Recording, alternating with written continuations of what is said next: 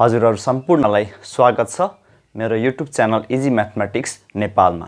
आज हजुरहरुको लागि लिएर आएको छु लिनियर इक्वेसन सल्भ गरेर x र y को भ्यालु कसरी फाइन्ड आउट गर्ने। यो एकदम सहज तरिका छ। हामीले substitution method, elimination method use गरेर x र y को भ्यालु निकाल्ने गर्छौं, तर यो डाइरेक्ट मेथड छ, एकदम सहज छ, सजिलो छ। तपाईहरु सम्पूर्णले हेर्ने बित्तिकै केही सेकेन्डमै तपाईहरुले निकाल्न सक्नुहुन्छ। तर यसको लागि तपाईहरुले यो भिडियो सुरुदेखि अन्तिमसम्म हेर्नुपर्ने छ र यदि तपाईहरुले सब्स्क्राइब लाइक गर्नु भएको छैन भने अहिले नै तपाईहरुले सब्स्क्राइब गरिहाल्नुस् र बेल आइकनमा थिचिहाल्नुस् ताकि फेरि अर्को भिडियो आएपछि तपाईहरुले त्यो भिडियो तुरुन्त पाइहाल्नुहुनेछ। अब लागौं हामी सल्भ गर्ने तर्फ। नम्बर 1 मा छ x plus y is equal to 27, x minus y is equal to 5। अब यदि यो भेरिएबल्स को अगाडि कोएफिसिएन्ट छैन अथवा यो x र y को अगाडि कोएफिसिएन्ट नभएको अवस्थामा कसरी सल्भ गर्ने? एकदम सजिलो छ। सोलुसन लेख्नुस्। अब सिधै x लेख्नुस्। अब यदि x र y को अगाडि कुनै पनि कोएफिसिएन्ट छैन भने x को भ्यालु फाइन्ड आउट गर्न के गर्नुपर्छ? यो 27 र 5 लाई एड गरिदिनु पर्छ। एड गर्दा कति आयो? 32। 32 लाई 2 ले डिवाइड गरिदिनुस् 16। यही हो x को भ्यालु। अब यहाँ अर्को हेर्नुस् त x minus y is equal to 5। अब यदि y को भ्यालु फाइन्ड आउट गर्नु पर्यो भने चाहिँ के गर्ने भन्दा 27 मा यो 5 चाहिँ सबट्र्याक्ट गरिदिनुस्, घटाइदिनुस्। 27 मा 5 सबट्र्याक्ट गर्नुभयो भने आयो 22। 22 लाई 2 ले डिवाइड गर्यो भने हामीले 11 y को भ्यालु 11 आयो। भनेपछि यति सहज तरिकाले हामी x र y को भ्यालु निकाल्न सक्छौं। तर यो सबैमा लागू चाहिँ हुँदैन। यो कतिखेर मात्रै लागू हुन्छ भने x र y को कोएफिसिएन्ट नभएको अवस्थामा। अब अर्को हेरौं नम्बर 2 मा। यहाँ त x र y को कोएफिसिएन्ट छ।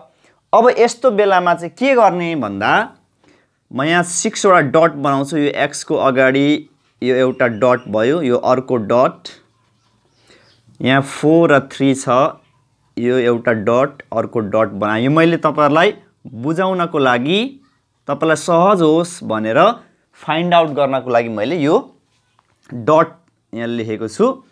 अब यसलाई मल्टिप्लाई गर्नुपर्छ अनि यता आएपछि माइनस गर्नुपर्छ। यो माइनस को साइन तपाईले सम्झिनुस्। यो जस्तै यो 1 हो, यो 2 हो, यो 3।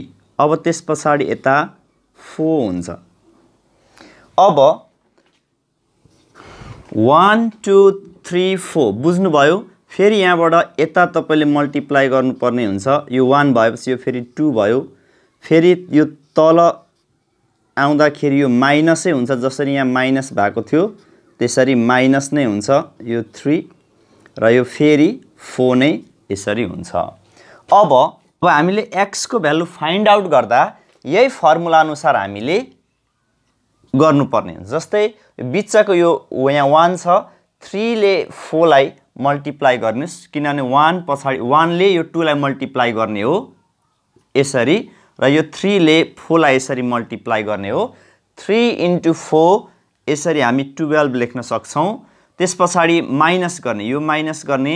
यो माइनस गरिसकेपछि 3 into 4 यानी कि यसले यसलाई 16 चौको 64 यसरी लेख्ने। त्यसपछि डिनोमिनेटर, यो माथि न्युमरेटर को भ्यालु आयो। अब डिनोमिनेटर को पालो आयो। अब डिनोमिनेटर को पालो आउँदाखेरि के गर्ने? फेरि 1 2 ल्याछ। 3 ले यो 7 लाई मल्टिप्लाई गरिदिनुस्। 3 into 7 21 माइनस यो माइनस यसरी हाल्ने हो। यो माइनस सम्झिनुस् अथवा चाहिँ यताबाट सम्झिदा पनि भयो। माइनस 2 into 4 3 4 लेखेको छ त्यसैले 2 into 4 यसरी फेरि मल्टिप्लाई यसरी गर्नुस्। मल्टिप्लाई गर्दा कति आयो भन्दा 2 into 4 8 आयो। अब 12 minus 64 कति आउँछ? माइनस 52 आउँछ। अब तल चाहिँ 21 माइनस 8 कति आयो 13, यसरी 13 आउँछ। अब 52 लाई 13 ले डिवाइड गरिम भने कति आउँछ 4, तर यहाँ अगाडि माइनस भएको कारणले हामी यहाँ यसरी माइनस लगाउनु पर्ने हुन्छ। अब त्यसै गरी हामी y को भ्यालु पनि सजिलै फाइन्ड आउट गर्न सक्छौं। र फेरि अर्को फर्मुला छ,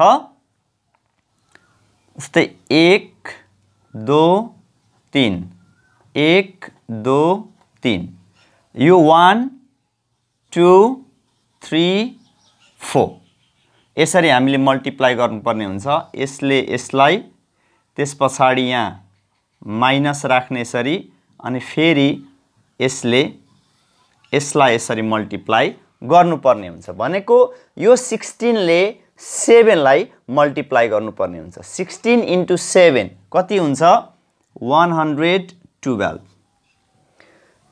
6 into 7 42, क्यारी ओभर 4, 7 plus 7 into 1 7, 7 plus 4 11। त्यसमा माइनस अब के गर्ने 2 into 4 8 यसरी गर्दिनुस्। 8 गरिसके पछाडि अब तल डिनोमिनेटर चाहिँ सेम नै हुन्छ। जस्तै 1 ले यसलाई मल्टिप्लाई गर्ने, फेरि यसलाई मल्टिप्लाई गरेर सबट्र्याक्ट गर्ने। यहाँ 1 2 3 यहाँ पनि यसरी 4 नै हुन्छ। जसरी यहाँ गर्नु भएको छ, डिनोमिनेटर चाहिँ सेम नै हो, माथि न्युमरेटर मात्रै फरक पार्नुपर्छ y मा। अब यहाँ 21 माइनस 8 आकै छ, सेम गर्ने हो। अब 112 मा 8 सबट्र्याक्ट गर्दा कति आउँछ 104 अपन 21 माइनस 8 कति भयो 13।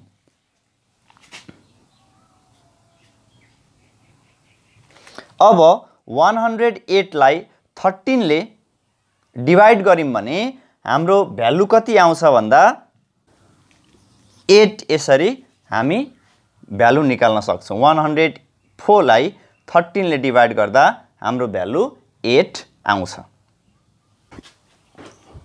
यसरी नै हामी अर्को नम्बर पनि 3 नम्बर पनि त्यसरी नै हामी सल्भ गर्न सक्छौं। जस्तै यहाँ प्लस माइनस भएको छ, यहाँ प्लसै प्लस भएको छ, फेरि यहाँ प्लस माइनस भएको छ।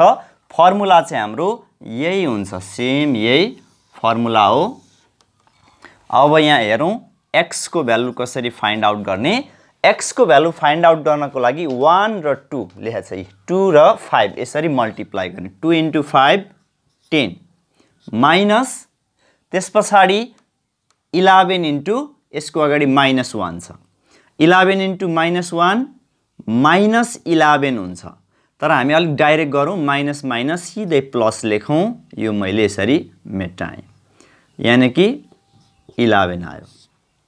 अब त्यसपछि के गर्ने भनेको छ 1 र 2 भनेको 2 ले यो 2 लाई मल्टिप्लाई गर्ने 4 minus 3 into minus 1, 3 into minus 1 कति भयो माइनस 3 यसरी हुन्थ्यो, तर माइनस माइनस के हुन्छ प्लस, त्यसैले यो मैले माइनस लेखिन।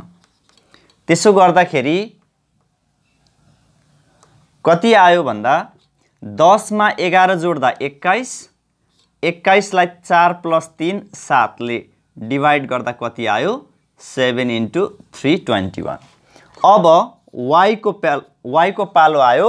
y को पालोमा के गर्ने भन्दाखेरि यो 1 ले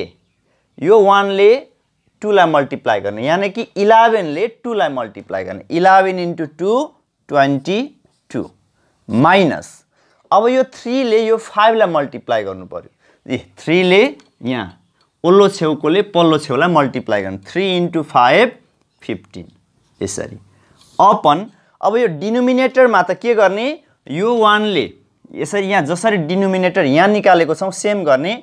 2 into 2 4 माइनस 3 into यसको अगाडि त माइनस 1 छ, minus 1 minus 1 minus minus plus भयो 3 यसरी। अब 22 मा 15 घटाउँदा कति आयो 7 आयो। अब 4 3 7 नै भयो। अब 7 ले 7 लाई भागा गर्दा कति आयो 1 आयो। हो यसरी हामी सहज तरिकाले सल्भ गर्न सक्छौं।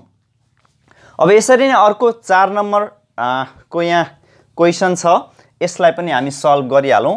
यो मैले मेटाएँ, पक्कै तपाईहरुले यो बुझ्नुभयो।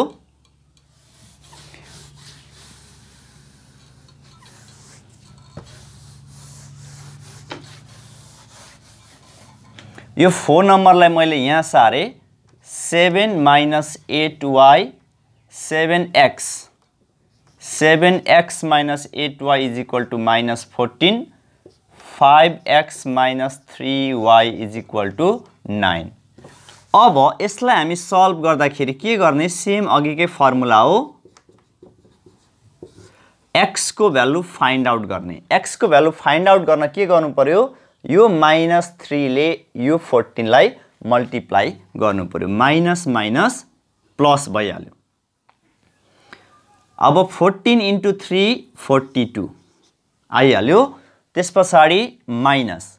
अब यो 9 ले माइनस 8 लाई मल्टिप्लाई गर्नु, 9 into 8 72।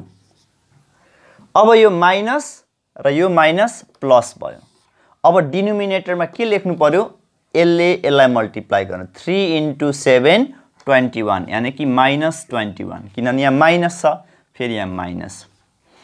5 into 8 40, यहाँ माइनस भएको कारणले यो माइनस प्लस भयो। अब हेर्नुस् त, यो जोड्दाखेरि 2 plus 2 4 7 plus 4 11 114 आयो। अब 40 मा 21 सब्ट्र्याक्ट गर्दा कति आयो, 19। अब 114 लाई 19 ले डिवाइड गर्दा कति आउँछ, 6 आउँछ। त्यसैगरी हामी y को भ्यालु पनि सेम त्यही प्रोसेसले निकाल्न सक्छौं। 9 into 7 63 माइनस 5 into 14 5 into 14 कति हुन्छ, 5 into 4 20 5 into 1 5 5 plus 2 7 यानी कि 70 14 पंचे 70। अब यो माइनस भएको कारण माइनस माइनस प्लस भयो यसरी। अब हामीले डिनोमिनेटर त अघि जसरी फाइन्ड आउट गरेका थियौं, सेम त्यही तरिकाले माइनस 21 प्लस 40 गर्दा भइहाल्यो। अब 3 plus 0 3 6 plus 7 13 डिवाइड बाई 19, यसरी 19 आयो। अब 133 लाई 19 ले डिवाइड गर्दा कति आउँछ, 7 आउँछ। हो यसरी हामी डाइरेक्ट मेथड युज गरेर छोटो छरितो हामी यसरी भ्यालु फाइन्ड आउट गर्न सक्छौं।